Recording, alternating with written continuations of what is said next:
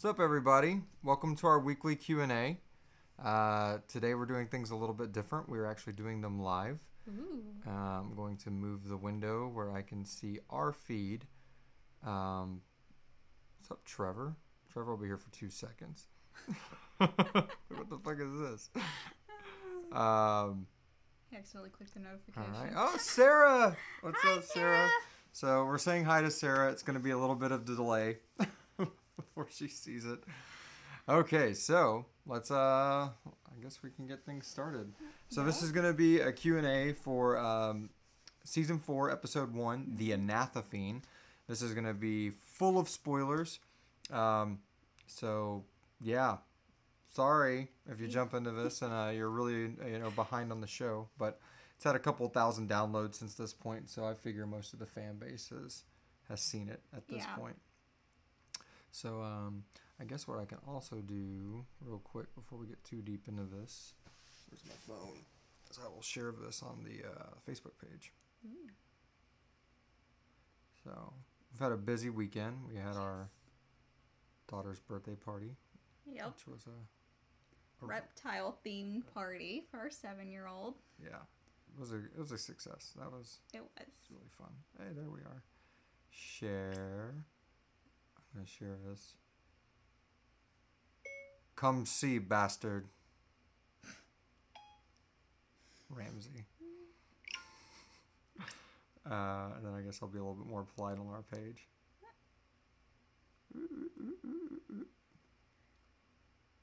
This is always the interesting part of live videos. We're going to get to the questions momentarily, I promise. Well, we... Whoops.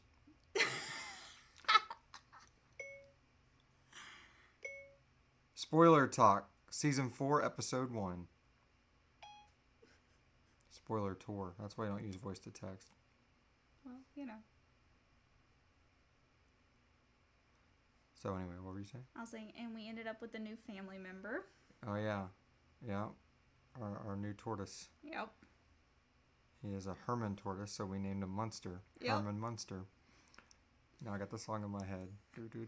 And the kids have no clue what we're talking about. What the hell is it? What's a Herman Munster? Why don't we name him something else?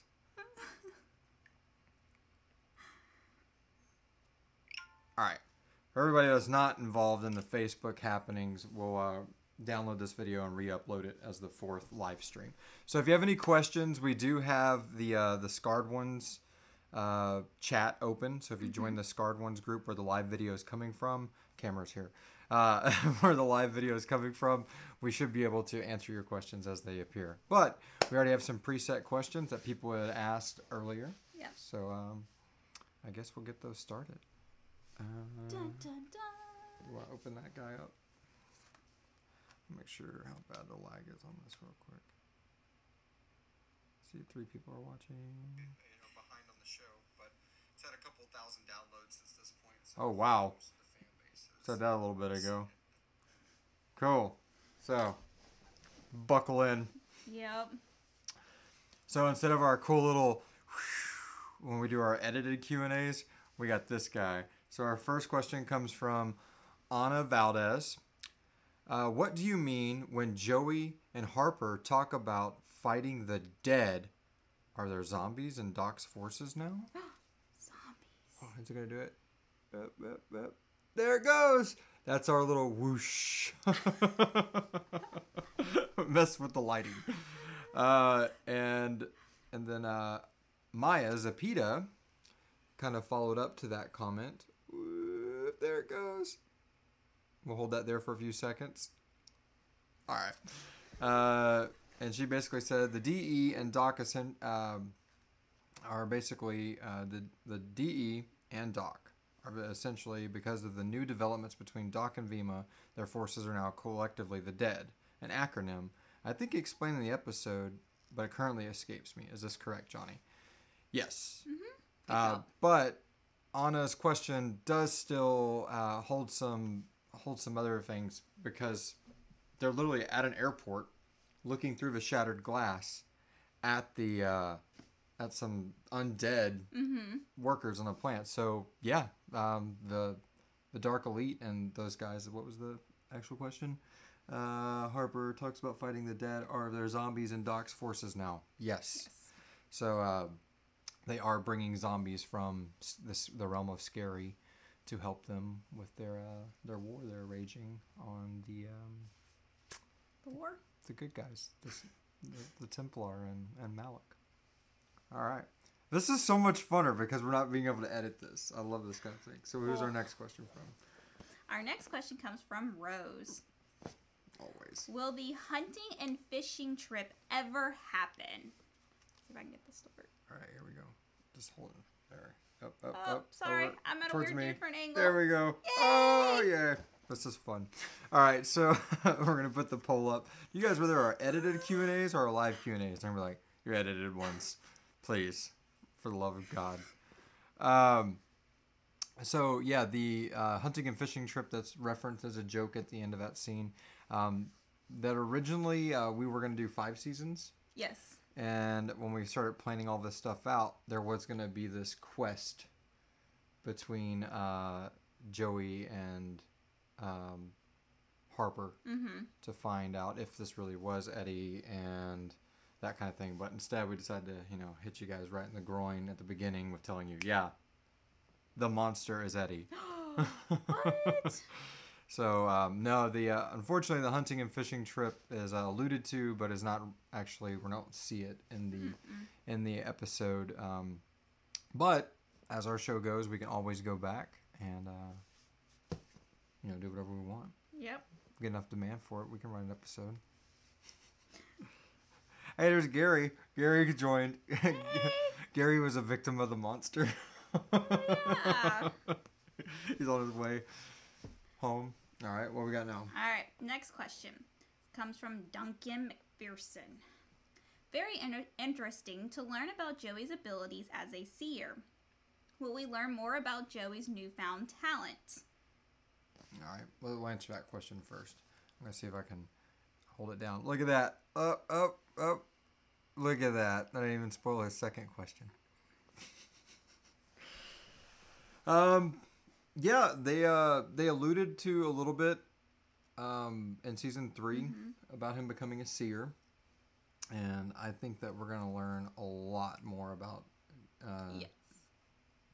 Joey Trauma's powers in this season. So the short answer is yes.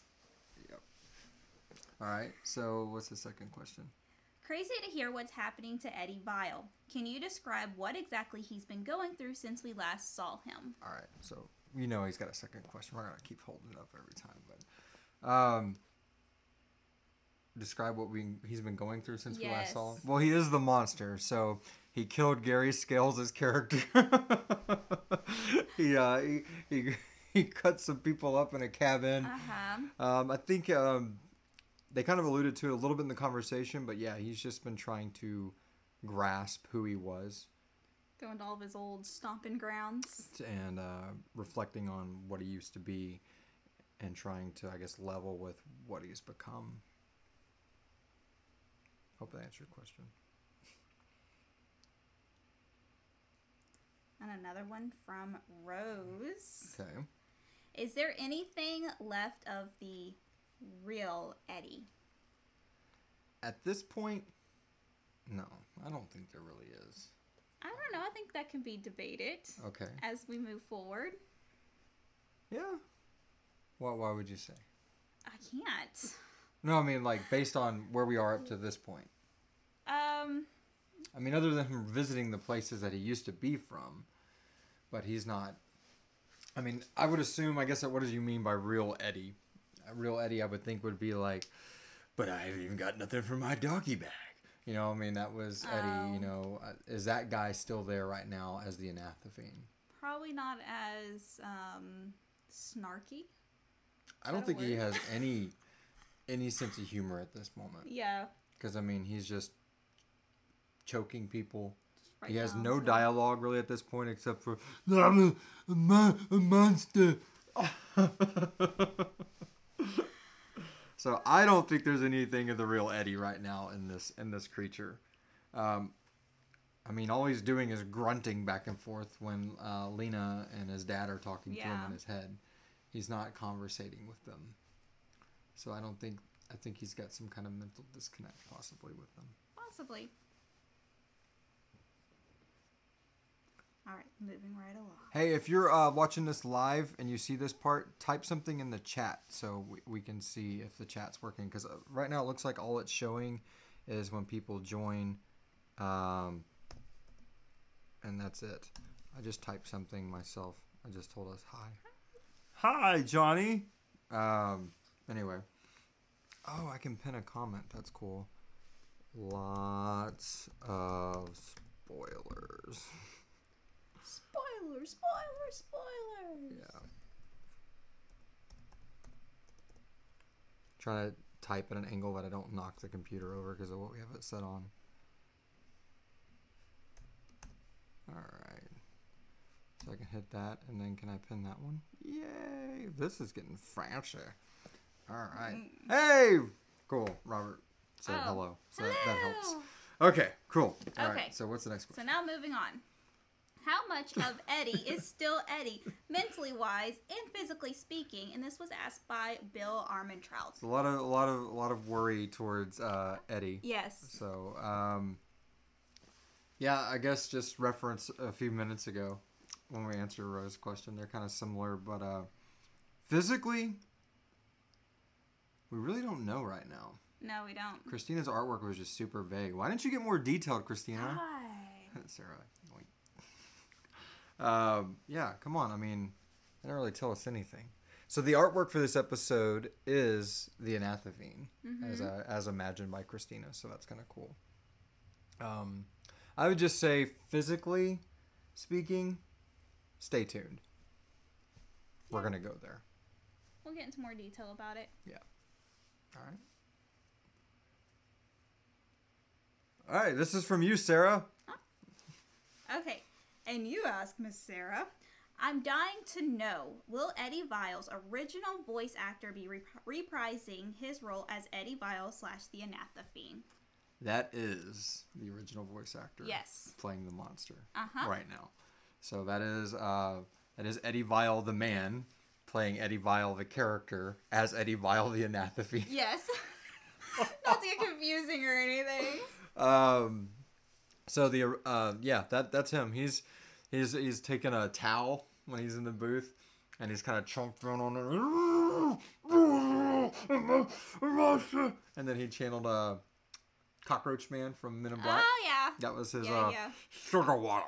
Like that was his. That's what he goes. More sugar. Like he'd sit there and do Men in Black lines, and then go into the monster. It's just all the effects on him. We wanted to like show you guys some like raw video of him doing that character, but then we would have spoiled it. Yep. We even So yeah, we haven't been able to like list him as anything. Yeah, he's DE free or something like that. We did some weird credit listing for him for episode 1. But we will be the future Anathafiends will have his normal character. Out of the bag. Yeah, Eddie Vile as the Anathafiend. So good question. Okay, another one from Duncan. I heard some Star Wars references in the Anathafiend. Can you discuss how this episode was influenced by a galaxy far, far away? Nothing we do is influenced by Star Wars. How dare you? Ever. And no, he did not go into a toy store and buy that for himself, not for our children. We got children? Oh, we had children so I could buy Star Wars toys and have them in my house. All right, so, there was a lot of Star Wars references in this episode, and I think Brandon Greer caught them all. I think so. So our next comment, not question, is kind of answers a little bit of what Duncan says. So, Brandon Greer, we'll give him the... I got some Star Wars references. Eddie is more machine than man. That's not actually said, but did something pop up over here in the comments? Sorry. Oh, crap. Hashtag Eddie Vile Crush. I love it. If it lets me love it. It let me like it. but I love it. All right, so, yeah, I mean, my inspiration for him was General Grievous. Yep. I guess I can let that out of the bag now.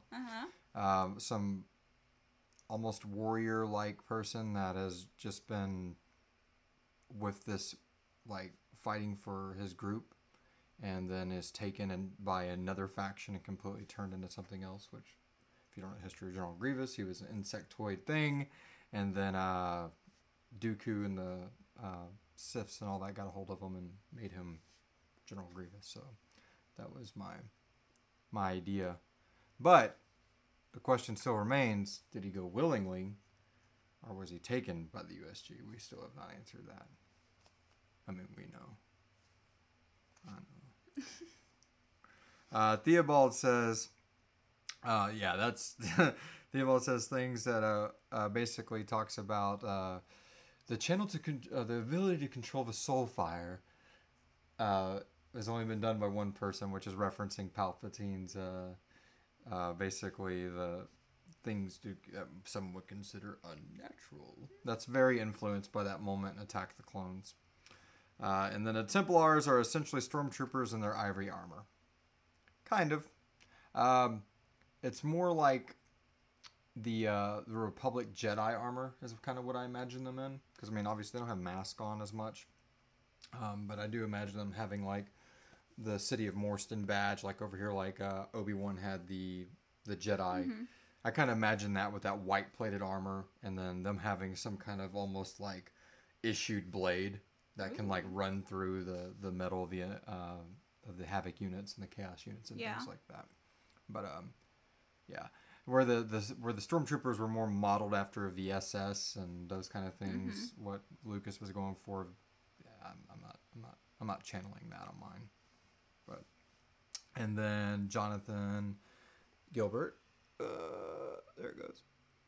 It basically said, just finished it. I must say, Sirenicide working with the Templars just feels like Johnny and Joey are going to execute Order 66. At any moment. Yeah. So that's pretty good. All right. So, speaking of space, Bill Armentrout.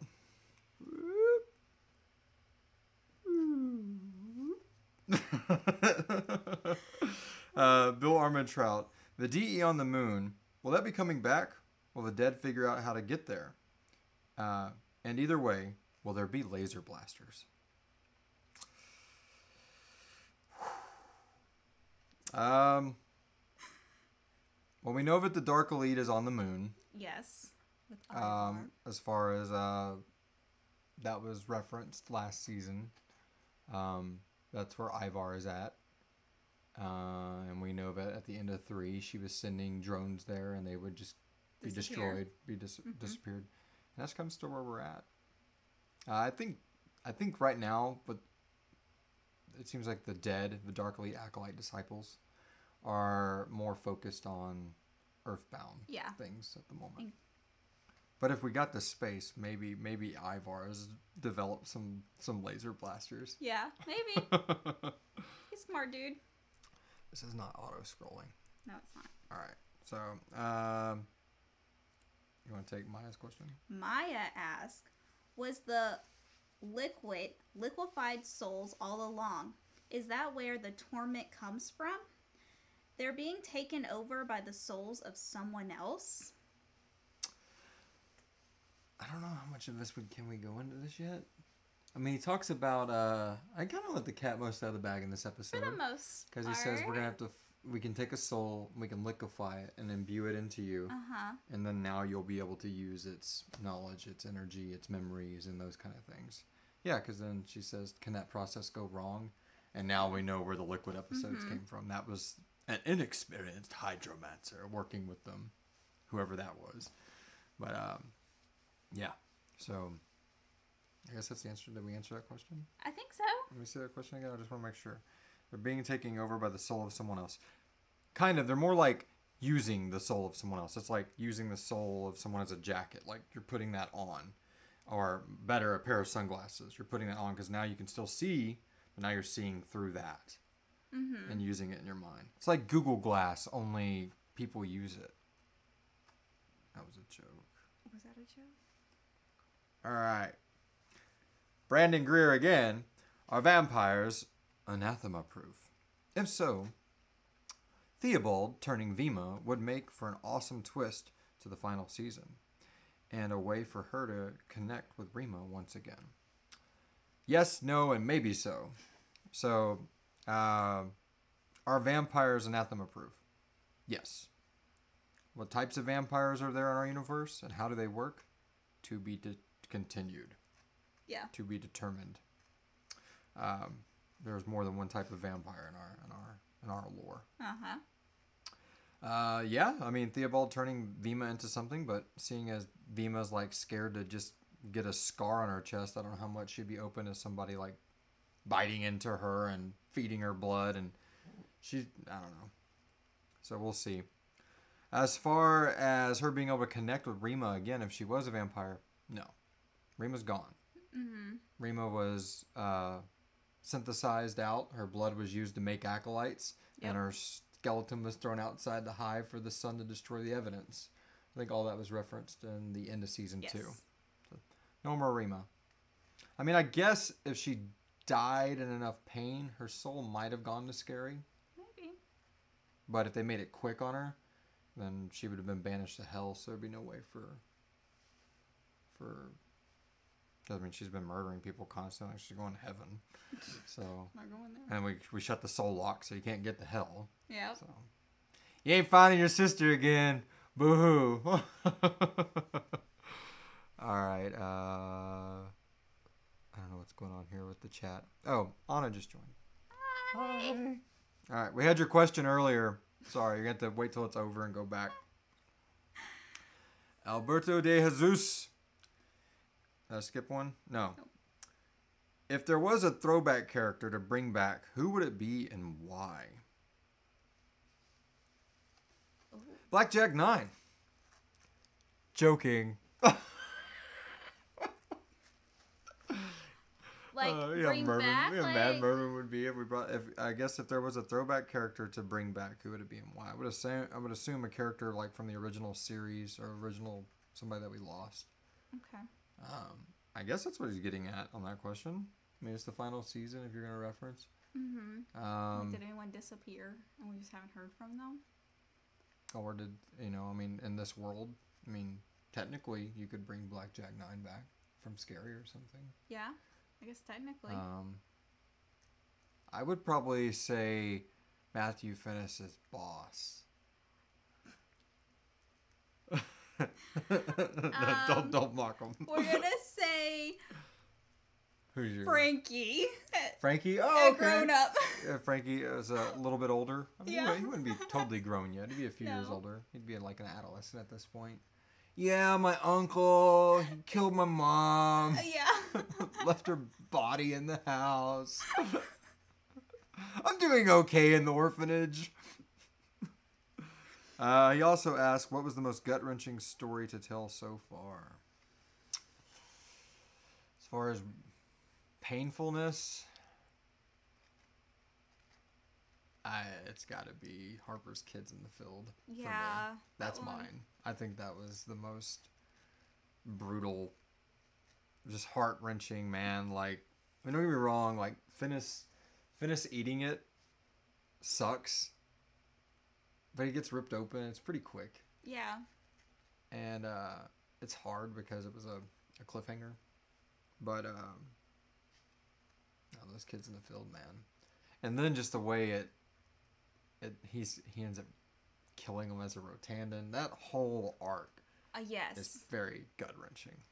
Like, I think it's the most painful arc for me anyway. What's yours? I don't know. That's a really good one. And then when he eventually has to use, do the whole set the soul lock and realizes after he's fired. Yeah. She wanted to die so badly. You should have just asked. Bang, bang, bang. Yeah. Thank you for setting me free. Oh crap! He starts seeing like probably the evilness fade from his face, and like all the Rotandan look start turning back to like a more of a younger version of what he probably looked like when he was younger. Right. Yeah. Definitely. Yeah, that one was hard. Good question, though. Carlos joined. Carlos Garcia. What? Right. All right. So, Waylon McKenzie, voice of Waylon Mercury. Oh, you got it. Got it. He asked, will teaming up with Malik and the Templars make enough of a difference? Ellipses. Dot, dot, dot. I don't know. The next question is, are we going to have to wait long to see some fighting action? That's from Rose. Waylon's like, why'd you skip my question? Light's not working. Sorry. And then Bill asked, how hard is shit about to hit the fan? And he put an isolating fan gif, and then I added poop emojis to it because... Why not? Maybe. There we go. So yeah. How hard is shit about to hit the fan? Is it really going to be enough? Are we about to start seeing some fighting? All of the above. Yes, yes, yes, season 4. I think season 4 is bigger than anything we've done. Yeah. Writing-wise, production-wise, sound effects, all the above. We're definitely ending it on a very high note. Yeah. Or a low note, depending on how you feel. I guess so. You know, I mean, if you're really wanting the world to end and it didn't, you'd be kind of disappointed. Right? I guess. If you were really, really not wanting the world to end and then it does, you'd be disappointed. Depending on whatever the fuck we do. Just keep listening. Is there laser blasters? That's all that matters. All right, so we're gonna hang around for a few more seconds here on the live feed. Is there anybody wanting to say anything? Anybody out there? I know there's a delay, so we'll wait just a moment.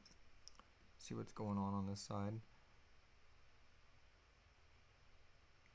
We're looking at each other in the past. That's kind of funny. I know, it is kind of weird. Right?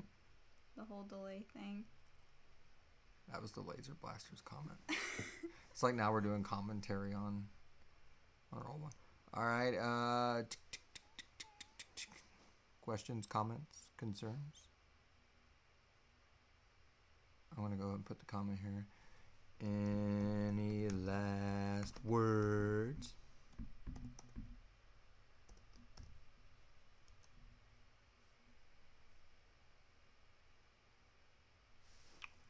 Now we just awkwardly wait. And now we wait. That was in last week's Q&A. People are like, where's the Matt Hughes minute and all that? So what we're going to be doing, we're going to be doing rebuttals to each of the episodes as they come out. Mm-hmm. This coming week's is really, really good. Now, I'm not sure if we're going to always do them in this live format. This was just kind of a test just to see. Yeah. You know, hey, would this be more fun than...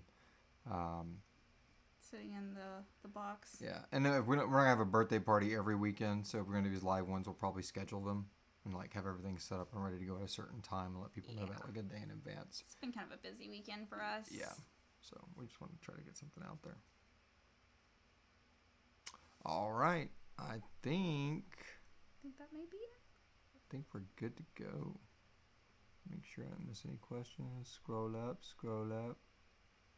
Doesn't look like it. If you didn't get your question at this time, feel free to always ask it. Yeah, we'll be adding a weekly Q&A master spoilers post.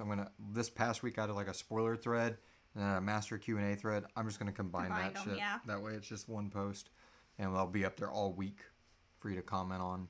And ask your questions and all that good stuff. And there'll be this one should drum up some pretty cool interest. This next story is standalone. Yes, it is. So it's completely, in the vein of Yellow Eyes and Shutter Love and that kind of thing. I'm kind of nervous, though. Why? Because the whole cast is kids? The whole cast is kids, and it's my first full production I did. So if you don't like the production, next week's Q&A, just yell at Amy. Like, I could not stand the way these conversation flows went. Actually, I have to blame the whole creative team because we vetted the whole thing. Yeah. All right. That's it. Goodbye. Bye, guys. All elements of Sirenicide are copyright 2019 by Atrium Dynamics.